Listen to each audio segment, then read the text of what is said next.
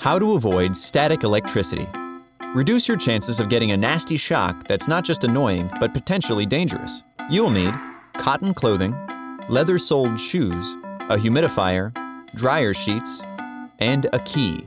Step 1. Wear clothes made from cotton and other natural fibers, which are low-static materials.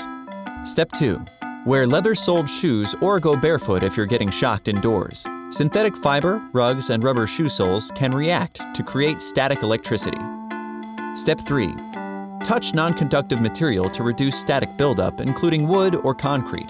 Touching metal, water, or another person when your body is highly charged has the opposite effect and may give you a shock. Step 4. Use a humidifier or put out a bowl of water in very dry rooms. Static charge buildup is enhanced when the air is dry. Step 5. Rub your car seats or upholstered furniture with dryer sheets if static is a problem there.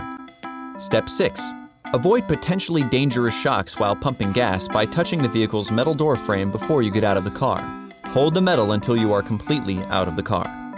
Don't re-enter the car while fueling. If you must, discharge static again before touching the pump. Step 7. Touch a key to another metal object to painlessly discharge buildup before you touch anything with your hands. Did you know? After removing a hat, hairs receive the same positive charge which repel each other, causing hair to stand up.